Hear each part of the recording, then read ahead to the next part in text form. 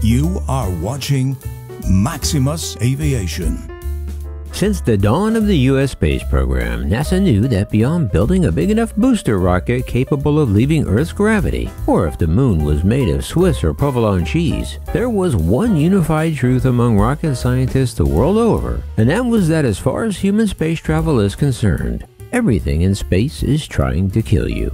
So since the late 1950s, much effort and research has gone into astronaut life support systems to ensure their safety, and that research never stops. So recently, Johns Hopkins medicine researchers, in collaboration with NASA, sent human heart tissue on a chip specimens into space in an effort to monitor the tissue for changes in heart muscle cells' mitochondria, which is their power supply, as well as their ability to beat or contract in low-gravity conditions. So in a groundbreaking study, scientists from Johns Hopkins who arranged for 48 human bioengineered heart tissue samples to spend 30 days at the International Space Station have uncovered alarming effects of low or zero gravity on human heart tissue. The research reveals evidence that the low-gravity conditions in space significantly weakened the tissues and disrupted their normal rhythmic beats when compared to samples of patients back on Earth taken from the same source. The scientists say that the heart tissues really don't fare well in space, and over time the tissues aboard the space station beat about half as strongly as tissues from the same source kept on Earth. The findings, published in the Proceedings of the National Academy of Sciences, shed light on the potential health risks astronauts face during extended space missions. The study marks a crucial step in understanding the physiological changes of long-term space travel and may also have implications for heart health research back on Earth. Previous studies showed that some astronauts returned to Earth from outer space with age-related conditions, including heart muscle function and arrhythmias or irregular heartbeats, and that some but not all effects tend to dissipate over time after they return. However, in order to investigate the effects of microgravity on heart tissue, the research team led by Dr. Deok-ho Kim, a professor of biomedical engineering and medicine at Johns Hopkins University School of Medicine, sent 48 bioengineered heart tissue samples to the ISS. These samples were embedded in specially designed tissue chips, each about half the size of a cell phone. To create the cardiac payload, PhD scientist Jonathan Suey introduced human-induced pluripotent stem cells to develop into heart muscle cells called cardiomyocytes. This innovative approach allowed the scientists to study the effects of space conditions on human heart tissue without putting actual astronauts at risk. Dr. Suey, a key researcher on the project, explained the meticulous process of preparing the tissues for their journey to space. The first step, Suey said, was to place the tissues in a bioengineered miniaturized tissue chip that strings the tissues between two posts to collect data about how the tissues beat or contract. The cell's 3D housing was designed to mimic the environment of an adult human heart in a chamber about half the size of a cell phone.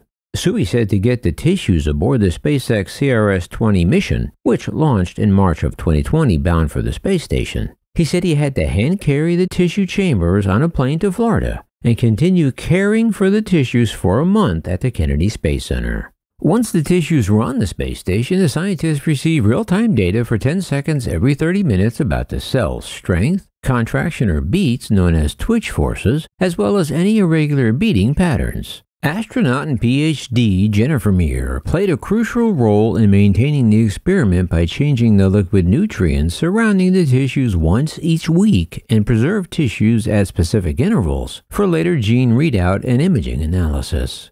The research team kept a set of cardiac tissues developed the same way on Earth, housed in the same type of chamber for comparison with tissues in space.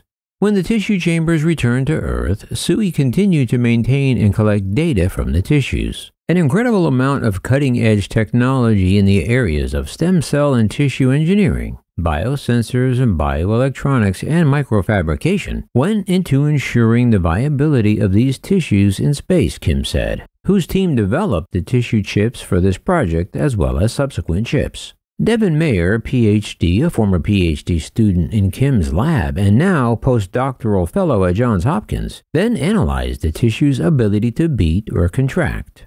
In addition to losing strength, the heart muscle tissues in space developed irregular beating disruptions or arrhythmias that can cause a human heart to fail. Normally, the time between one beat of cardiac tissue is about a second. However, in the tissues aboard the space station, that time grew to nearly 5 times longer than those on Earth, although the time between beats returned nearly to normal when the tissues were returned to Earth. In the tissues that went to space, the scientists also found that sarcomeres, the protein bundles in muscle cells that help them contract, became shorter and more irregular, a hallmark of human heart disease.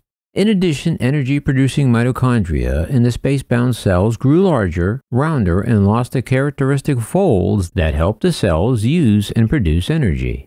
Finally, Yoon-Hyun Ahn, PhD and Assistant Research Professor of Biomedical Engineering, and Jianping Dong, a Hopkins PhD student, studied the gene readout in the tissues housed in space and on Earth. The tissues at the space station showed increased gene production involved in inflammation and oxidative damage, also a hallmark of heart disease. These findings have significant implications for long-term space missions such as potential trips to Mars. The weakening of heart tissue and the development of arrhythmias could pose serious health risks for astronauts spending extended periods of time in space. Many of these markers of oxidative damage and inflammation are consistently demonstrated in post-flight checks of astronauts. The study also provides valuable insights into heart muscle aging and disease progression on Earth. The researchers are now exploring potential drug therapies that could protect heart cells from the effects of microgravity. These same drugs may help maintain heart function in aging populations on Earth.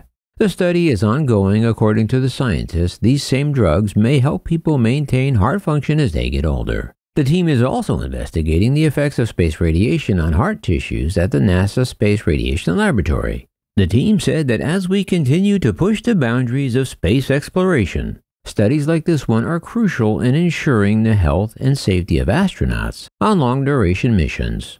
Moreover, the insights gained from this research may lead to breakthroughs in treating heart disease and age-related cardiac issues on Earth. But what about the astronauts on the ISS? Are they in danger? Well, thankfully, the answer to that is no. Because unlike going to the moon or outer space or Mars, the space station is in low Earth orbit where the planet's magnetic field shields occupants from most of the effects of space radiation. Well, as far as we know anyway. Well, how about that? I wonder if they're going to put signs on the rockets that say, "Warning, space may be hazardous for your heart." Maybe not.